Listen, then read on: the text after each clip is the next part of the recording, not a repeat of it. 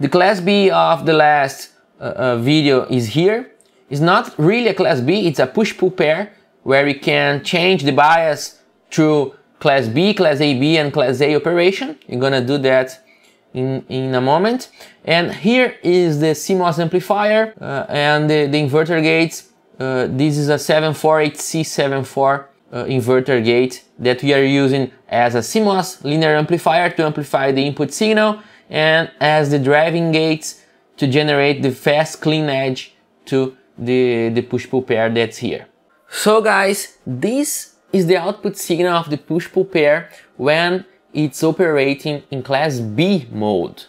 So we can see that the transition is not so good.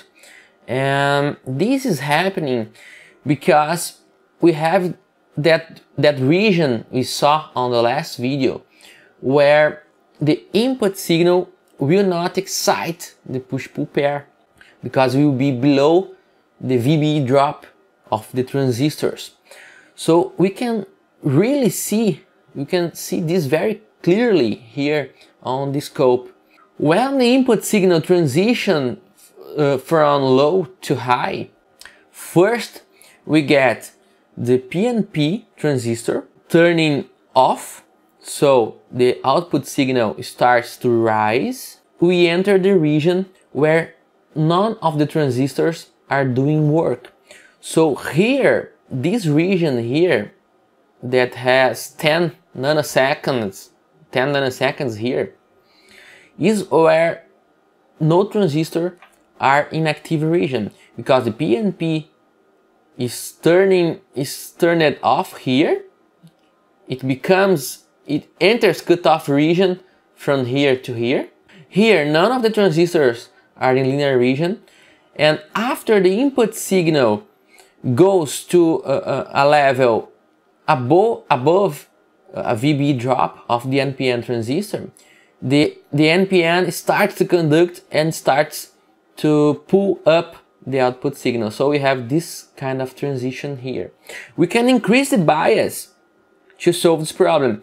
So let's try to take the push-pull pair and go to class AB. Now we are on class B. Let's go to class AB of operation. Let's see. Here we are entering class AB. You can see. Now we are on class AB operation. So we have in the crossing of 0, the two transistors are in active region. This can give us some problems here because we have one transistor in linear region, in active region. Here in the middle we have the two transistors, and after the PNP turn off we have only the NPN in active region here. So we have one active device, two active devices here in the middle, and after one active device again. So we can have a gain discontinuity here because we have two active devices, one pushing and the other pulling in the same time here on the middle, and you can get a different kind of crossover distortion that also impacts the HD performance. If we continue to increase the bias, we're gonna go to class A operation where the two transistors are always turned on, and here we have class A operation. In class A operation we have the faster transition from low to high. Here we have a 90 nanosecond transition between low to high. We can see that it's a very linear transition, yeah, and the output voltage also increases because we have the drop on class B. We have the drop of VBE on the two sides, and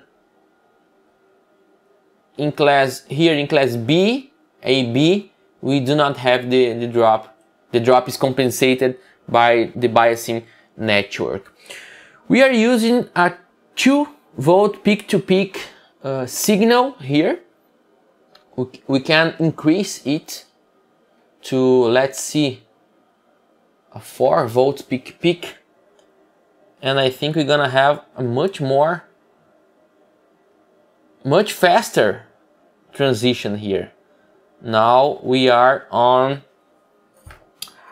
let's see, 3.3 nanoseconds of rise time, and we can change the bias of operation to get it right. When I put the screwdriver that's metallic here, I am grounding the trim pod here, so we get that noise.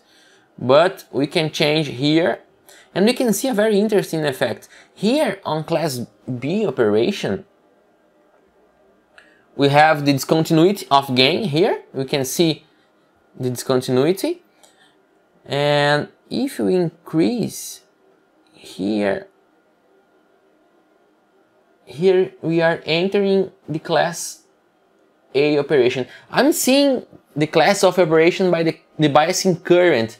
We saw this on the last video, what is the conditions for Class A and Class B. And now we have a very clean edge. We are on Class AB and almost Class A. Here we have Class A operation. I'm seeing from the biasing of the transistors. So very interesting, the effect on the rising edge of a very fast signal. And one very interesting thing we can see here is the famous aspect that the NPN transistors tend to be more stable than the PNP. And you can see here, when we use the NPN transistor to pull up the signal, we have much less ringing here than if we trigger on the failing edge. The PNP transistor is struggling much more to take the signal, to make the signal stable. So it's very interesting, the effect.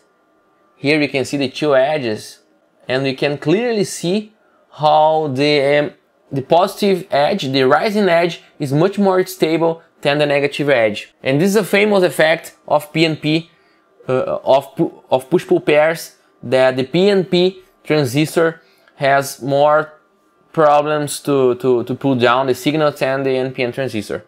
So guys, I hope you enjoyed this video. If so, subscribe to the channel, give me a thumbs up on the video, so it helped me to grow the channel. And in the next video, you're gonna take a look on the CMOS linear amplifier we used in this video. It's a very interesting topic that I think you're gonna like. So, see you in the next video.